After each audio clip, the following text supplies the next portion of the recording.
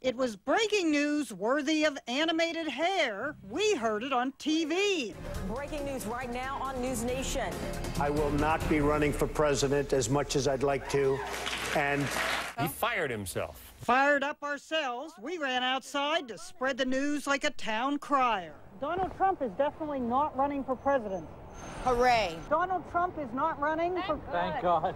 Thank God. Did you hear the big news? No, what? Donald Trump is not running. Oh, high five. Excellent. I'm not allowed to. Folks could be a little more serious about it. After all, the Donald was... well, this is very serious. I am seriously thinking about it. I am seriously considering it. I've never taken it seriously like this. I think you will be surprised at what my announcement is. Donald Trump is not running.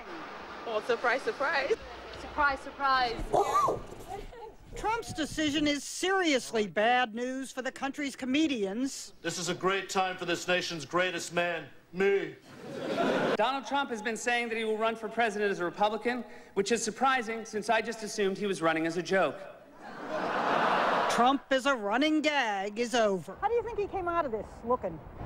Silly. Ridiculous. Arrogant.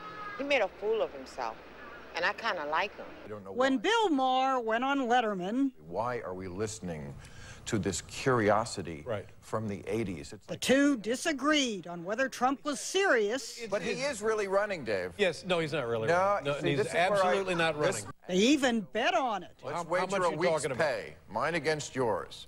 Now that probably wasn't serious. Did you have a favorite high point or low point of the Trump non-campaign campaign?